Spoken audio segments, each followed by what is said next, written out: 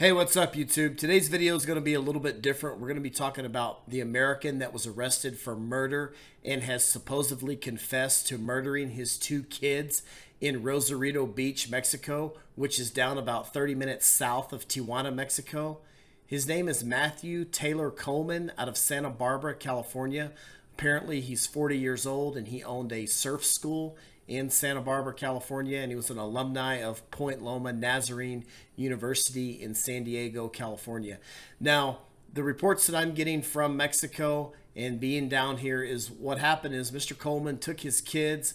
He had a 2-year-old and he had a 10-month-old, and he took these kids, one boy and one girl, down to Rosarito Beach, Mexico, crossed the border with them, checked into the City Express Hotel around 2:40 in the morning. Now, he left the hotel, and they have surveillance cameras of him checking in and leaving the hotel with the children. He comes back to the hotel around 7:30, 7:40 in the morning, according to news reports, and he's by himself. At this point, shortly thereafter, he leaves. He drives back to the border and attempts to re-enter the United States, where he's subsequently arrested by Customs and Border Protection. Now, the reason why he was arrested is because they found the bodies, a farm worker found the bodies of his kids abandoned in a ditch. And they apparently had multiple stab wounds. And they're saying it was done by a spearfishing gun, is what reports are saying. Now, so the Mexican authorities alerted the American authorities at the border to be on the lookout for this guy. So he crosses the border, he's arrested, he's taken into custody by the feds. Now, here's something else, too, for you guys that are just wondering what's going to happen, how this process is going to play out. Because he is an American citizen, even though he committed a crime in Mexico, allegedly, and he's already supposedly confessed to this crime, but I don't want to say it's like 100% that he did it just yet, because we all know there's no videotape of it yet, like there was in the Logan Kelly case. Logan Kelly, if you haven't heard, was the American former college basketball player a couple of months ago who killed a stripper in Tijuana. He actually sliced her throat, and videos all over the internet. It's clear as day. It was him that did it. The Polaroid don't lie, okay? It is what it is. Now, in this case right now, we don't have any video, but we know that the kids are dead. And we know that he has supposedly confessed to these crimes to the U.S. authorities.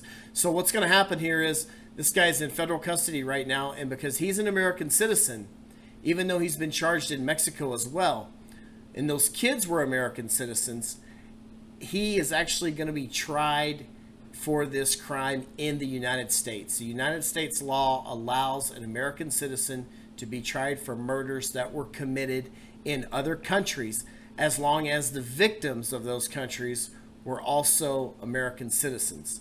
So he's in the feds. He's going to be tried. I really don't have any more details right now, guys, but I will bring them to you as soon as possible. Just wanted to give you guys a heads up on what's going on. Don't like doing videos like this, but I feel that every time an American is a part of a high-profile case in Mexico, it's my job to report it to you guys, because I'm going to be honest with you. It doesn't matter if you watch Fox or you watch CNN. A lot of times Mexico doesn't get fair coverage, and they certainly always want to report things when things happen in the United States by Mexican citizens, but they really don't want to report things that American citizens do in Mexico, okay? So no matter your political view or whatever, I'm just here to convey some information. And the thumbnail photograph was a photograph of the guy that did this, and I'm going to pull this up right here on my phone. I apologize for not having my story together more than I do, but I've been working all day, and this is kind of an impromptu video just so you can see. But that's him. That's the guy right there. All right, guys, go ahead and hit that like and subscribe button if you haven't already done it.